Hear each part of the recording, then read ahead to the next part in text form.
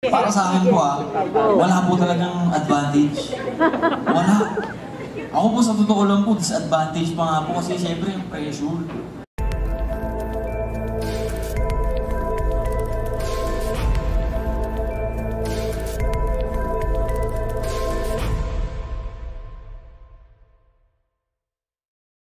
If I'm not mistaken, tatlo sa inyo rito ay nagmula sa parang, I would say siguro showbiz royalty.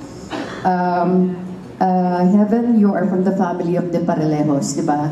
Auntie mo sina Rica at saka si Paula. Yes, po. Am I right? And then, of course, Andrew here, anak, I'm so happy for you also. Andrew here, of course, is the son of Aiko Melendez and of course, Joe Yllana. And here, I'm proud to say he's my anak-anakan, si Frost Sandoval. He's actually the son of Lara Morena. So, lahat silang magkapatid nasa Viva na rin, nasa pangangalaga ng Viva, pati mga pinsan niya.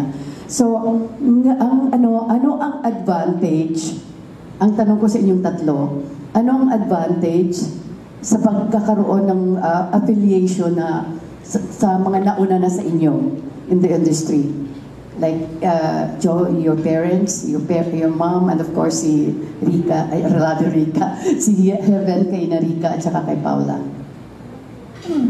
Yung advantage, siguro mas mabilis lang pong tumatak sa tao, yun po. Pero, hindi po kasi like, how can I say this? Parang, I'm making my own name, so I don't think na sobrang laking part as Peralejo. I'm making my own name as Heaven, as an actress who can portray a lot of characters and give the role a justice. So yun po. Ako po, tita, tatapatin po kita. Sa totoo lang po, para sa akin po wala po talagang advantage. Wala. Ako po sa totoo lang po, disadvantage pa nga po kasi syempre yung pressure. Syempre, parehas mong artista yung magulang mo. Ayun, marami pong i-expect yung tao sa'yo. Para sa akin lang naman po ito, ayaw ko po kay Heaven. Pero sa akin po, para sa akin, sige, para sa'yo naman. Wala po talagang advantage. Disadvantage po para sa akin. Yun lang naman po kasi dahil may pressure po talaga. Pero siguro may mga ilang instances po na magagamit mo rin siya as an advantage. Pero hindi naman para gamitin pa. Siguro may mga instances na, oh diba yung anak ka ni ganito, anak ka ni ganyan. Di ganito ka, ganyan ka, ganito ka, o dito ka na. May special treatment po. Kaya para sa akin po talaga, disadvantage po. Thank you po.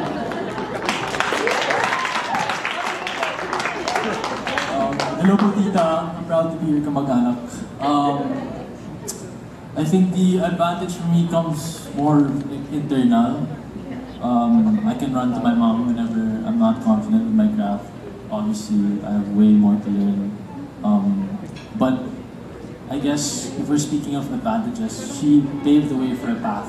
I'm following it, but in the same way, I'm also trying to make my own. Kagaya nila Andre, Heaven.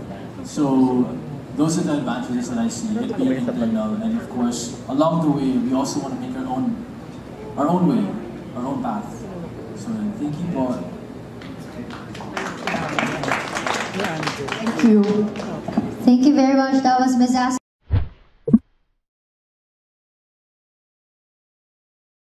Ako naman po, sobrang masaya po talaga ako. Yung puso ko talaga kung pwede lang tumatalon na siya kanina pa. Kasi, alam naman po natin na sobrang dami nangyari this past few years.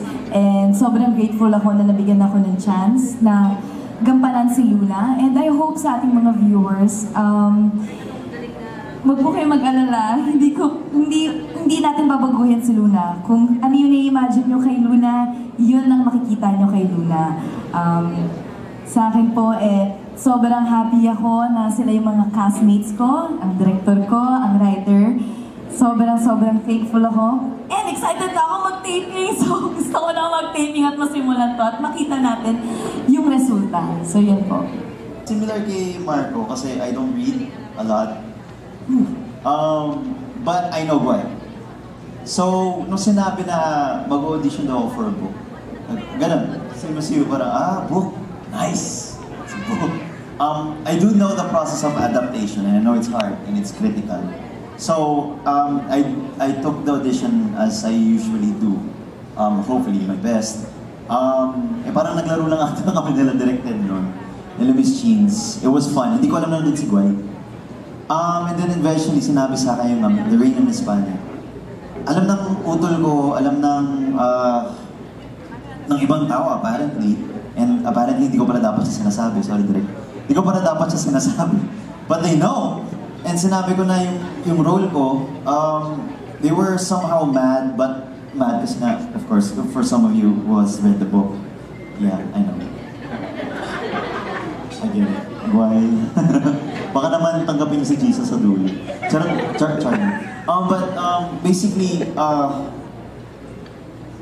naramdaman ko yung responsibility na kailangan kong gampanan kasi yun nga, critical. It's ang pag-a-adapt ng book to a film is very, very critical. Because lalo na for something like this na ang daming lumaki, naging part ng buhay nila, they resonated with. And mas naramdaman ko yung responsibility, like what Marco said, which I want to confirm, yung amount of detail and preparation na nilagay nila direct for us, which was very, very, more than caring, I'd say. Parang sobrang may alaga.